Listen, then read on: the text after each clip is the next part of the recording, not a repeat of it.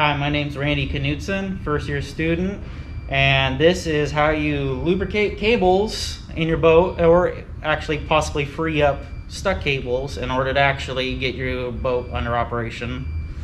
And with a simple small tube such as this, with a rough internal diameter of say ½ inch or maybe smaller depending on the size of the cable, you have to fit this over the end of the cable with a hose clamp in order to hold it in place. And we find the mating surface where we can actually clamp this down and make an airtight seal. Now I'm going to tighten this up, making sure that I do it snug, because we're going to be putting between 60 to 80 psi depending on the tube and what you're really feeling like, in order to actually press this oil that we're going to insert through this top bit right here, which is just a simple little air fitting. We're going to fill this up about halfway with some motor oil, and then we'll put some pressure on it and we'll be forcing the oil through, and we'll show you that here in a moment.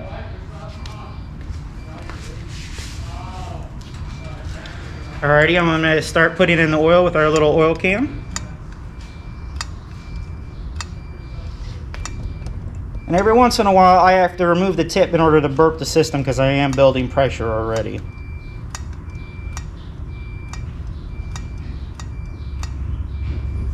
As the oil is starting to fill up, you can see inside the tube where our line is. I'm just going to add a little bit more. And now we're going to go to our regulator. We have 100 psi on tap. We don't want to put that in there, so we regulate it down. Currently I am running 70 psi. So now I'm going to connect this, and air pressure is going to be forcing the oil down with 70 psi of pressure.